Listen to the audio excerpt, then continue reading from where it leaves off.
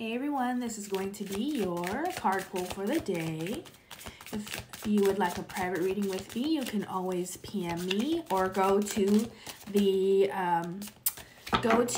my last video where I'm offering free tarot card pulls for you guys as a thank you gift. So let's jump right into this reading. What is something we need to know at this time? This came right out. 10 of Coins.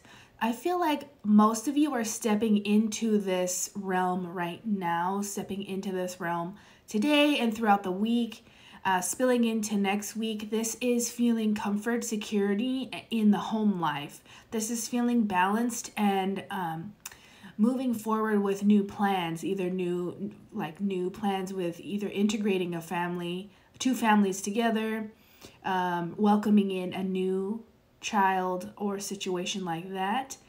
Could even be adoption.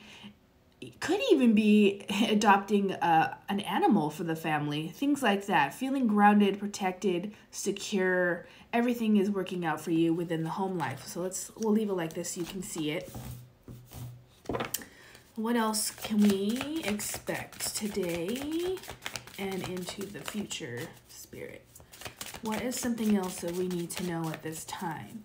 And thank you for always helping us. The Four of Swords.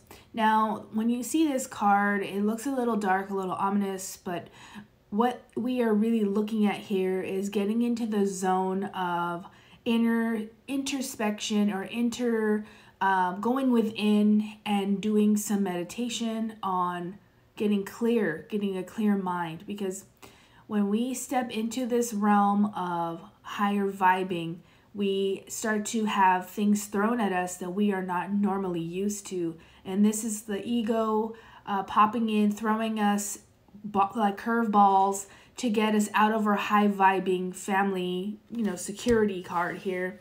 So, of course, we're getting thrown some little bit of shadow work, but that's okay because you are going to go within and figure out what's going on. What is holding you back, or what is trying to hold you back for moving forward?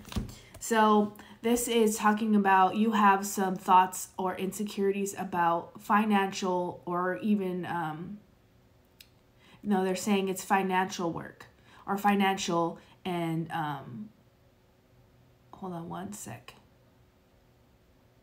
They are wanting to say that everything is going to be okay and to reevaluate your financial situation. Remember that if you have 1 penny to 1,000, you have tons of money. Always keep that